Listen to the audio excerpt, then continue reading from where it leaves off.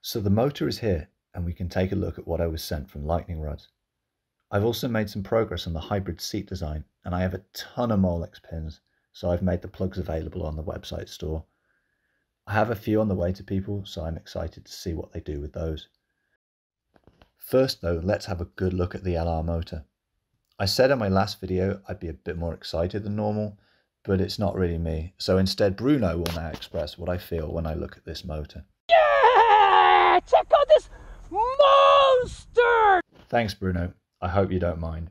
But seriously, this thing is an absolute monster. It is rated at 10 kilowatts, but that really doesn't mean much when you consider that the BBSHD is rated at 1 kilowatt, and we all know what you can do with that motor. Just like the BBSHD, the Lightning Rods has an IPM rotor, so you can hit it with a ton of field weakening and not worry about the magnets flying off, unlike the Sur-Ron where they're screwed onto the surface of the rotor.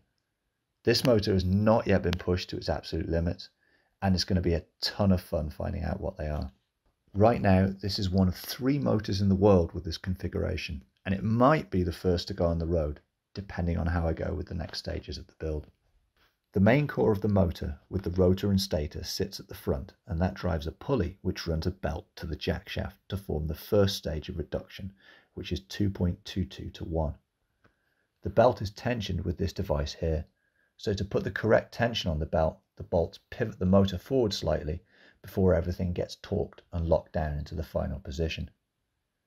The jack shaft sits in here and has an 18T sprocket which takes the 219 cart chain back to the rear 67 tooth sprocket. This is the second stage of reduction for this system.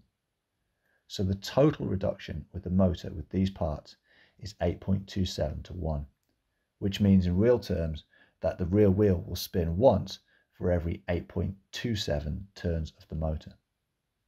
5,000 motor RPMs therefore translates to 605 wheel RPM, which with a 26-inch total wheel diameter translates to 46.5 mph. Now consider that this motor has exceeded 11,000 RPM in bench testing. I think we're going to need Bruno again. Yeah! Check out this monster! Cheers, Bruno. I love that you get a decent length of cable with this motor. I've already used the Molex plug I designed to get the Hall sensors wired up and ready. If we go to the back of the motor, you can see that the aluminum block here is for mounting and positioning the rear disc brake caliper. The rear dropouts were extended and converted to horizontal chain tensioning, and these are the mechanisms that do that job.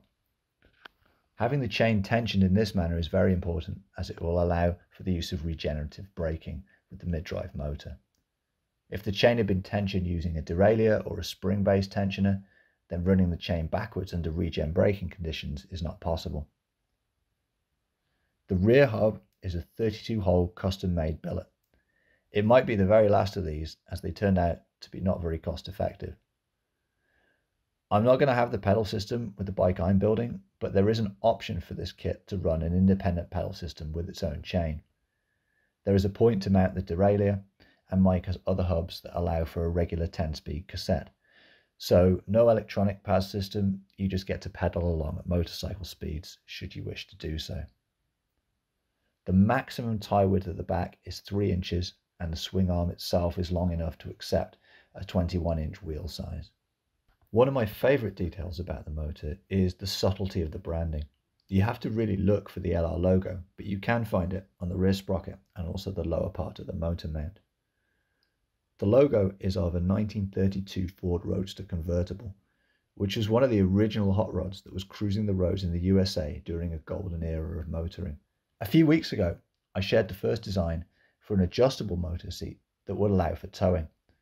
This is a full-scale test version of an evolution of that design.